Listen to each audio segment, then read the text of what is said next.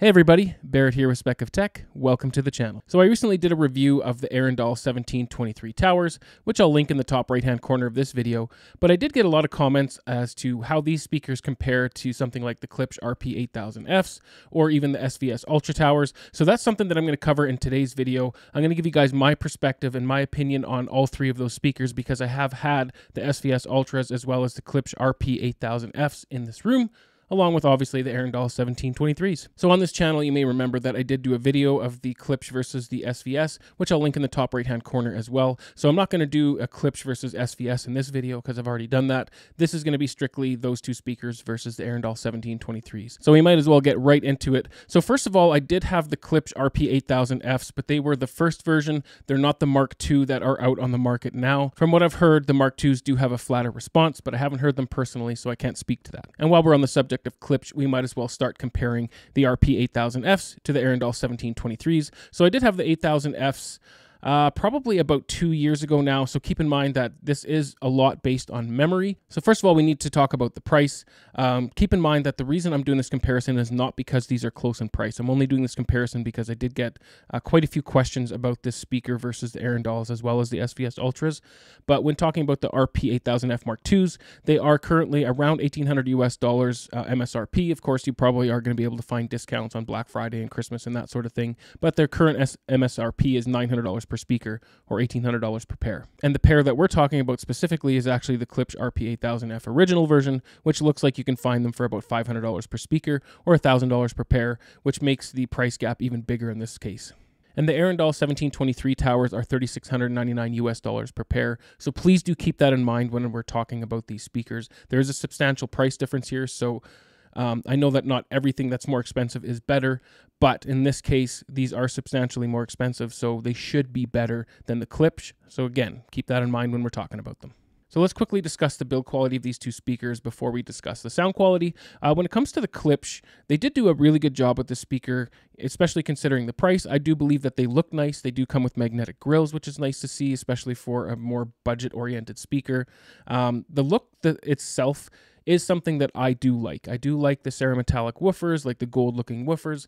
The wrap that they use isn't my favorite. It does look good enough, but it isn't one of my favorite wraps that I've seen on a speaker. But again, when you're dealing with a speaker of that price, they do have to keep things down. But all in all, in their price range, you are getting a quality speaker that does look nice as well. But when compared to the Arendal 1723s, they are falling behind, as they should, given the vast price difference between these two. But the Arendals are using a more hefty HDF or high-density fiber board. They are very solid, very rigid speaker. I do find that the gloss black looks a lot nicer. It looks a lot more premium than the wrap on the Klipsch RP8000Fs. And you do have a choice of two different feet as well. You have rubber feet or spiked feet. The 1723s do have a much nicer speaker terminal as well, in my opinion. They are rhodium-plated copper. They have a very nice look, and they are mounted to a brushed aluminum plate, which again does have a very nice aesthetic, but it also looks very well built. So to sum up the build quality on the two, the Arendals are noticeably nicer. They are noticeably better built, in my opinion.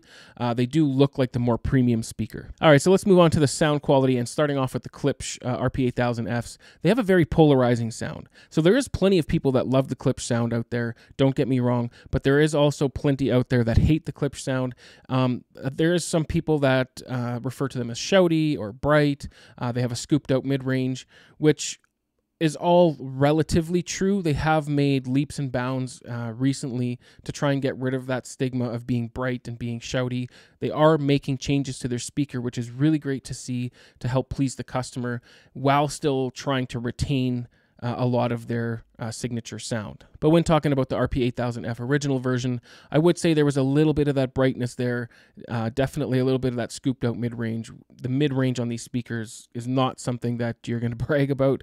It's not their strong suit, but they're kind of what you would call, in my opinion anyway, like a rock and roll speaker. They can go loud. They got some good solid bass. They have some good solid clear highs. Now with that waveguide that they use, it can get a little bit shouty, but really what that is just a forwardness, which actually does help a lot with the imaging and the sound staging. So to sum up the Klipsch RP8000Fs, you're getting a speaker that you're either going to love or you're going to hate. If you do like kind of perceived increase in detail because it is a little bit bumped up in that treble range, you are going to hear a lot of detail. It can get fatiguing though, and it can be a little bit shouty. Mid-range is definitely not a strong suit here, so keep that in mind. They do have good bass though. They have some good rumble to them. They have some good punch to them. Those Cerametallic drivers do seem to do a very good job in the bass range, just not so much in the mid-range. So in comparison to the Arendal 1723s, I would say that they are the much better or more well-rounded speaker. They have a close to neutral sound. A lot of people have labeled them as a little bit bright, and I would say that they are a little bit bright, but I don't want you to walk away from this review labeling them a bright speaker. I don't want to say they are a bright speaker, but they do have a little bit of brightness to them. The mid-range is great. I do love the mid-range on these speakers. It's something that isn't really a standout aspect of the sound of this speaker, but it is there. It's very well balanced with the rest of the speaker. It's just not the star of the show. I would say the star of the show is the fact that these can go incredibly loud while remaining very low distortion. They do have a very crisp and clean treble, but they do also have some incredible bass with those 4 8-inch drivers. It is a 2.5-way design versus the 2-way design of the Klipsch, but they do manage to squeeze out quite a bit more sound quality in my opinion. So to answer the question simply, if it's going to be a question of between the Klipsch RP8000Fs and the Arendal 1723s, I don't think anybody's going to be surprised here, but my pick is going to be the Arendal 1723s. They're much more well-rounded. They have incredible bass. They still have a much better mid-range than the Klipsch RP8000Fs, and they do have a very nice, crisp, detailed high-end that I would say is less shouty, so to speak, than the Klipsch. It's a little less forward, but still does the job exceptionally well. I find these speakers to perform very well for music and even better for home theater. So they would definitely be my pick between those two speakers. So if you have the budget for them and you're a toss-up between the Klipsch and the Arendal, no question, go with the Arendal. All right, so let's move along to comparing the SVS Ultra Towers to the Arendal 1723s. Again, we do have a price difference here. The Ultra Towers are $2,600 US per pair, and again, the Arendal 1723s are $3,699 US per pair, so about $1,000 more. So again, keep that in mind with this comparison. So let's briefly cover the build quality again of these two speakers. So starting off with the finish, the SVS Ultras are available in a gloss black, which is what I have here in the Arendals, a gloss black. They both look nice. They're both well done. I do feel like gloss black does add a premium look to a speaker versus just a standard black, but it can be a little bit frustrating for those that have a home theater and they don't like the glare, so you have to keep that in mind as well. But for me personally, I do like a gloss black, and both SVS and Arendal did a great job of their gloss black speakers. The SVS are also a very nice looking speaker. They have some nice machined metal around their drivers. It is a shape that some are either going to love or some are going to hate. I didn't mind the shape. I did like the fact that they were something a little bit different versus just a rectangular speaker. Not that a rectangular speaker is bad, but I just like the fact that it had a little bit of uniqueness to it. But with that being said, the Arendal 1723s, again, are a much better built speaker in my opinion. They are made with that high density fiber board that I already previously mentioned. The SVS are made with MDF.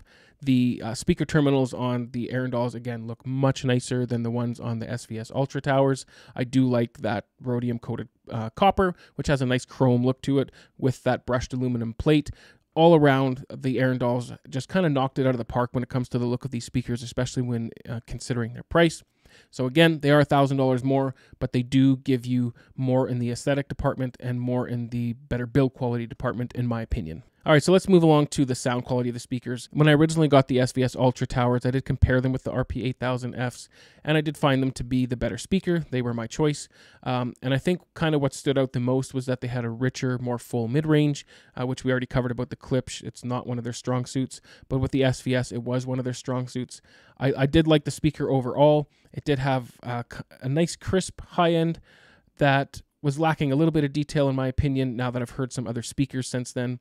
The mid-range was nice and rich, but I did again feel like it was lacking a little bit of detail since I've heard more speakers since then. The bass is actually something that stood out again about the SVS Ultra Towers. They have those two side-firing 8-inch drivers, which do provide some pretty solid bass. I wouldn't say it's the most audiophile bass. It's not the cleanest in the world, but it's not bad. Don't get me wrong.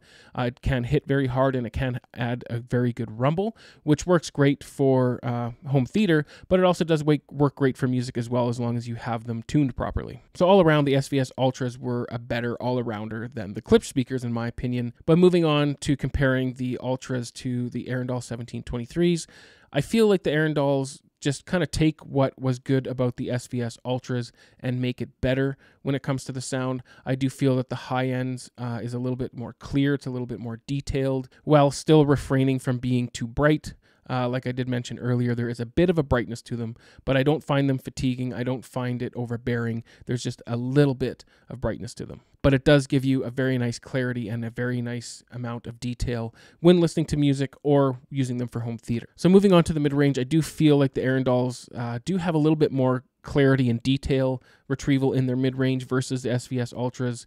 The SVS Ultras do have a very rich, full mid-range, but like I said before, I do feel like they were lacking a bit of detail. Not that they were muddy, they just were, they seemed to have a little bit of a veil in front of them, which I didn't realize until I heard much better speakers. Again, those much better speakers are more expensive, so we have to keep that in mind, but that's something to point out here. I do feel the Arendals did a better job with the mid-range. So to sum it up, I do feel that the high end on the Arendal 1723s is a step up from the SVS Ultras. When talking about the mid-range, again, I do feel the same way. I feel that the Arendal 1723s have a better clarity, have a better amount of detail in the mid-range versus the SVS Ultras.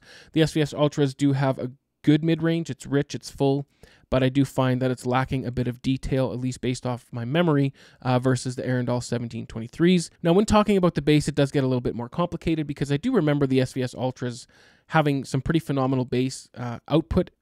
I did find them to punch fairly hard for music, and I found them to rumble quite nicely for home theater and the low end of music. But again, I do feel like the Arendals are just a little bit cleaner here. They're a little bit more nuanced versus the SVS Ultras. They just offer an all-around better speaker, as they should for their price difference.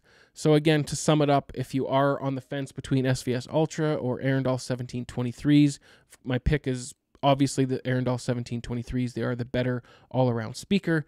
They do offer a little bit more clarity, a little bit more detail, and they still have a nice mid-range with phenomenal bass and that nice, clean, detailed high end. So now the age-old question I know that everybody's going to ask me based on both of these speakers, is the Arendal 1723s worth it over the RP8000Fs, or are they worth it over the SVS Ultra Tower speakers?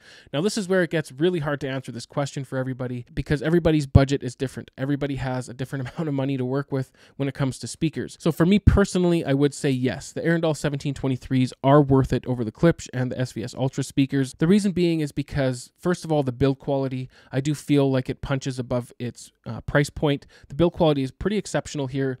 They did make every attempt to make this a very well-built speaker by using high-density fiberboard. The finish looks very nice. The terminals are very nice. The brushed aluminum plate on the back is very nice. And how they kind of beveled around that plate, again, just adds a nice aesthetic to it. So that's reason number one. Reason number two is obviously the sound quality. So in my review of the speaker, I did point out that there's a bit of a richness in the mid-range and a little bit of brightness in the high end. But for the most part, these are very close to neutral. And that's what a lot of people are looking for when it comes to a speaker. And in this case, they are delivering. They have a good amount of detail in the high end. They also have a good amount of detail in the mid-range, and the bass just seems to be a little bit tighter, a little bit more well-balanced with the speaker.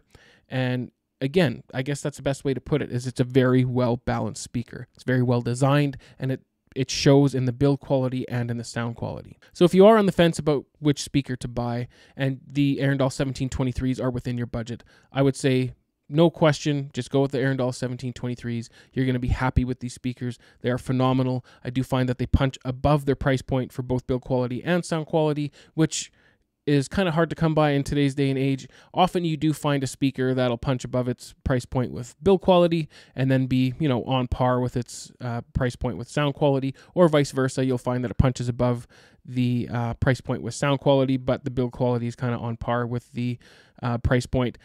In this case, I do feel like Arendal kind of went above and beyond for both build quality and sound quality, which makes them pretty much my top pick here when it comes to these speakers. It's just a no-brainer in my opinion. I have dropped links for the speakers down in the description below if you would like to check them out further. I do hope that you found this video helpful, and I do hope that I answered all of your questions, but if I didn't, feel free to drop them down in the comments below and I'll do my best to answer them all. If you made it this far in the video, you might as well subscribe. Tick the bell icon if you do, and please take just one short second to hit that like button. I always do appreciate it. I would also appreciate if you would consider supporting the channel. I've dropped my Patreon link in the description, or you can hit the join or the thanks button right below this video. But remember to enjoy your systems. I'll see you on the next one.